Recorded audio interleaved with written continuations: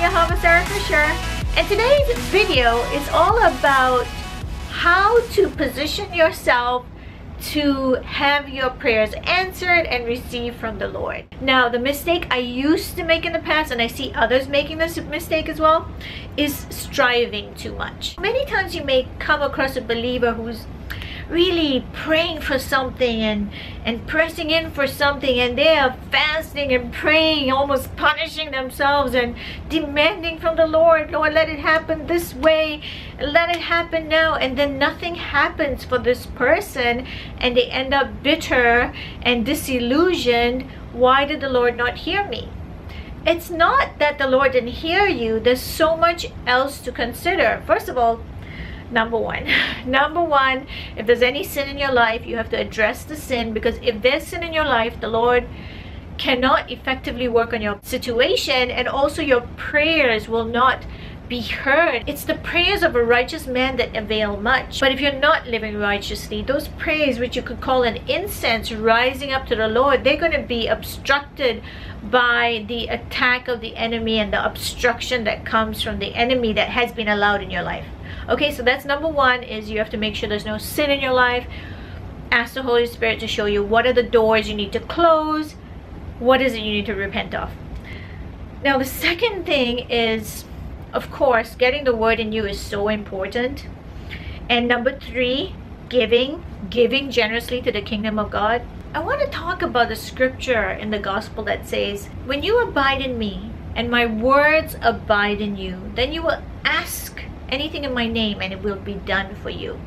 So the key there is, when you abide in me and I abide in you, two things are happening here. Number one, you're abiding in him. Who is he? Of course, it's Jesus Christ, the Prince of Peace.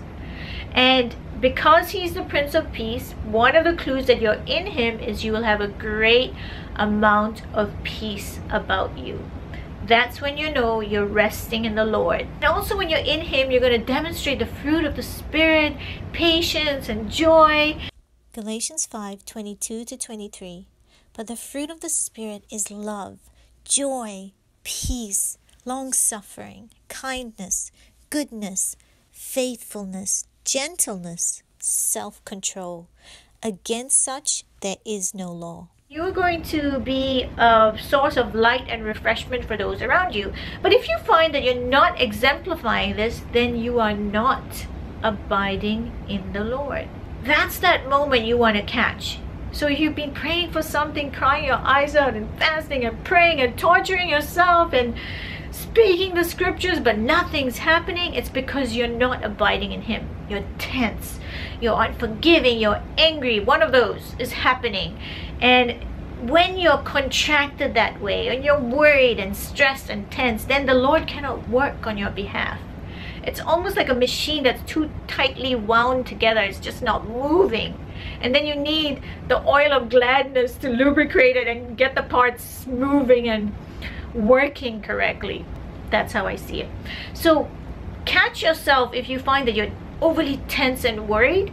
That's when you need to forget yourself, forget your issues, and retrain your mind to now look upon the Lord. You want to get back to that point where you're worshiping him and you're in love with him. When you're in that space, rested, relaxed, just in awe of him, and your attention is captivated by him, things start happening and moving. So this is a key element to abide in him.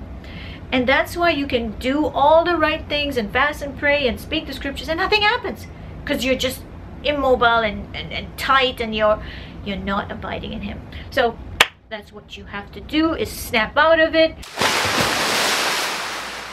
The key really is to forget ourselves. This is taking captive every thought and imagination and giving the Lord all our minds, all of ourselves, so that we are now focused on him and his commands, pleasing him. Really forget yourself, forget your issues. And one of the ways you can do that is to serve others.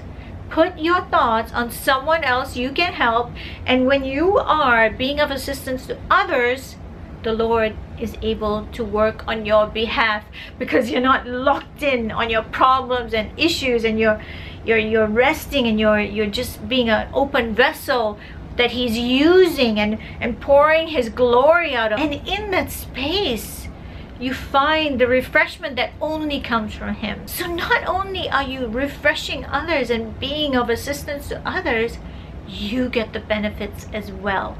And if, let's say, you have a specific problem that you've been concerned about, you know what you can do?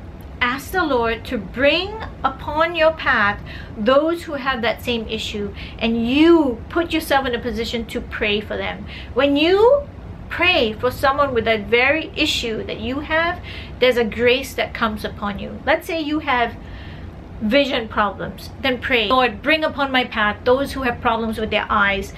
And when they come, pray on them, bless them, speak perfect eyesight over them, and let me tell you, you will get it too.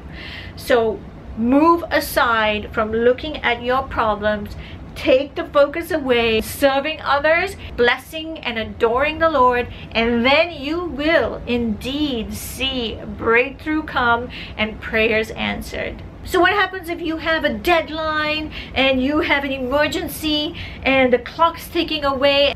That's the enemy just trying to get you tense all over again. Reject the fear, reject it, rebuke it, have no part of it, so that you can abide in Him even in the midst of the storm. This is the key to your breakthrough. All right, let's go to the second part of that scripture. It says, if you abide in me and my words abide in you. So you keep feeding yourself with the word of God. Keep taking it in, retraining your mind so that you're not thinking like the world, and you're not thinking according to limitation, and you are completely convinced that nothing is impossible for God, that He's a good God, He's the most amazing Father you could possibly have, and He's going to bring a brilliant outcome because you're resting in Him. You have presented the situation to Him, requesting His assistance, requesting the outcome that you have in mind, and you trust that, and you have a confidence in that. That's when you see prayers being answered. Often things will not happen the way we expect. So you have to be open like a child so that He can move in the way that He chooses. God is never late and He's never early. He always acts right on time. We have to train ourselves to be patient, patiently worshiping Him, believing in Him, trusting in Him, until that moment comes where He decides to make that move. Everything we go through in life, it's a test. How are we going to respond? How are you going to be engaging with the Lord right to the very point when that desire manifests? And sometimes when you're praying for something that's not good for you, you don't get it because it's not good for you. And then you see the hand of the Lord when He creates a different outcome that's so much better. Trusting Him, resting in Him, abiding in Him. If you're going through a time of anxiety or stress, remember, your key to breakthrough is to return to a state of peace. I pray the Lord blesses you with such grace and peace. All fear leave, all anxiety leave. Abide in the Lord as His words abide in you. Put your requests to Him in trust and faith, knowing He has heard and will indeed answer. Well, that's a quick tidbit for today. I hope that was helpful. Love you guys, and shalom.